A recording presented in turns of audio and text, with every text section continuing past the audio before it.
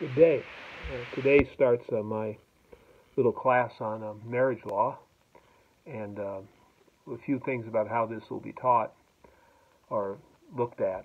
There often will be repeating, going back to further define things.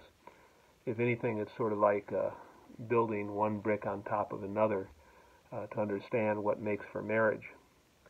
We start out by understanding there are two kinds of marriage as far as the church is concerned. One is the sacramental marriage, which I'll define later, but essentially what it means is between two baptized persons. Two baptized persons. Notice it doesn't say baptized Catholics. It says baptized persons. So that is the sacramental marriage. And the scripture tells us that that marriage can only be dissolved by death itself. And then there are what are called natural marriages. That means where one or both of the parties are not baptized. And we respect those marriages, but they don't have the same injunction as being forever. And that'll become very important much later on when we discuss the Pauline and Petrine privilege. So what is a sacramental marriage? A sacramental marriage is between two baptized persons. Always remember that. It could be two baptized Lutherans, a baptized Lutheran and a baptized Catholic. There'll be some other rules that apply there, but to begin with, that is a sacramental marriage, all other things being equal. So we always need to keep that division in mind between two baptized persons and only one baptized person or no baptized persons getting married. There are three laws that affect marriage. There's divine law, church-made law, and of course the civil law. And we're not too concerned with the civil law here, but the church tries to follow the civil law wherever it does not conflict with church law or with divine law. Now, divine law binds everybody. It's God's will. There's no dispensation from divine law. Divine law is divine law. Even the Holy Father can't change divine law. Church-made law, on the other hand, is capable of being dispensed with or changed. And it has been over the ages, as we'll see when we talk about the history of marriage.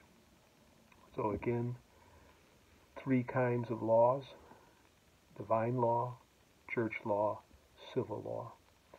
An example of church law, which by the way only applies to Catholics or to those who want to marry Catholics.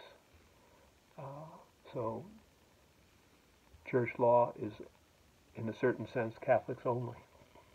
That's why some people misunderstand that when two Protestants get married, they think it's not a sacrament because it wasn't done in the Catholic Church.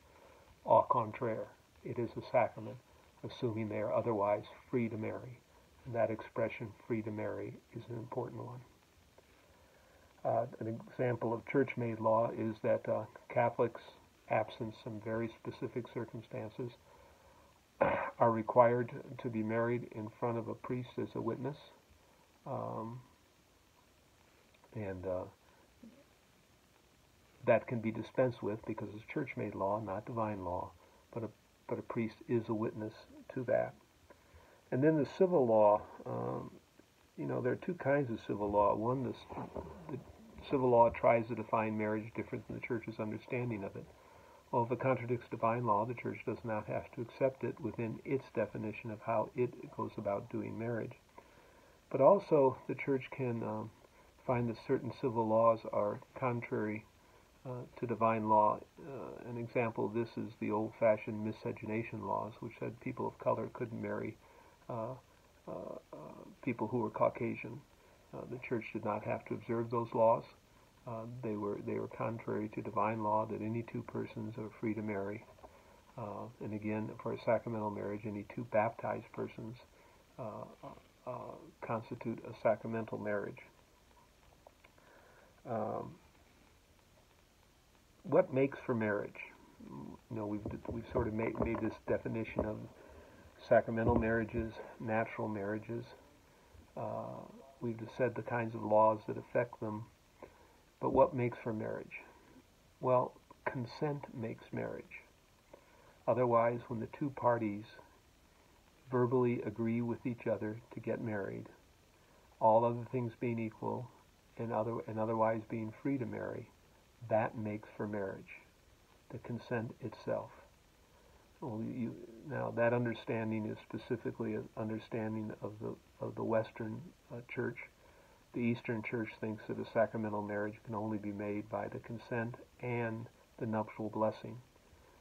That's why in the Eastern Church, only deacons can't perform marriages that are going to be sacramental.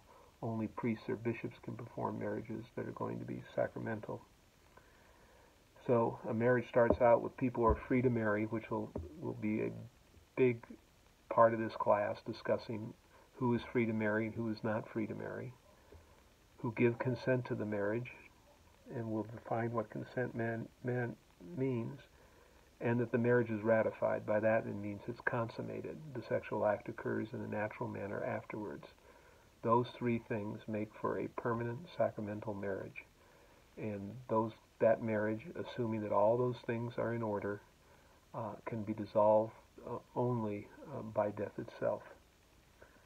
So let's go back again over what we're talking about. Two types of marriage: natural marriage, sacramental marriage. Sacramental marriage is two baptized persons. A natural marriage is one baptized person or no baptized persons being married to each other. The first kind, assuming all other things are taken care of and everything is in correct order, is governed by divine law and can be dissolved only by death. So what are we going to do? We're going to talk about what it means to give consent and to be free to marry. Now, when we talk about consent, what do we mean? We mean in the most general terms that the person understands what they are saying, what they are doing, what they are entering into.